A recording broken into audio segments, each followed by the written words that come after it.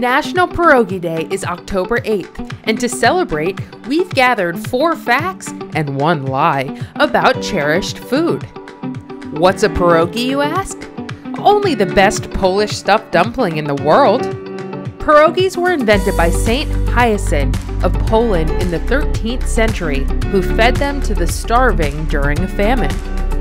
The best way to cook pierogis is with sautéed onions and salt pork.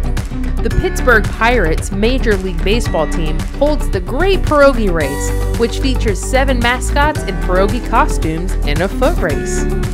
When the Pirates face the Milwaukee Brewers, their pierogi racing team competes against the Milwaukee Sausages. When the Pirates face the New York Mets, the mascots are eaten alive by Mets fans. Can you guess which of these were facts and which one was the lie? Happy National Pierogi Day!